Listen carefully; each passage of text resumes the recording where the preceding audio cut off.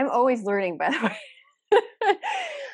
I recently discovered that the testicles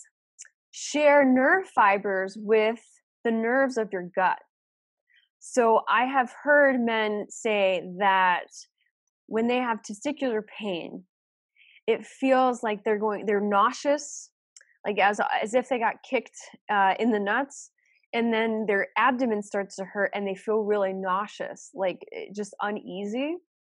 And after digging and doing some research of the neuroanatomy, I discovered a wonderful article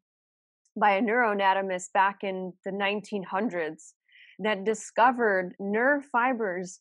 originating from the kidney area and also the digestive system that send branches down to the testicles as well.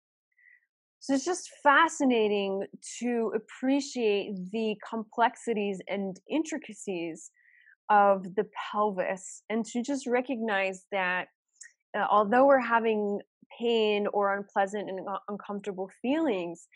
in the penis or testicle or in any region in our body down there, that it's not just where we feel it, that might be the issue.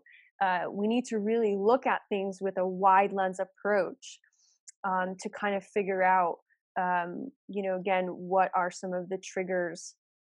or contributors to the perpetuation of the sensory experience, and why does the nervous system continue to feel under threat.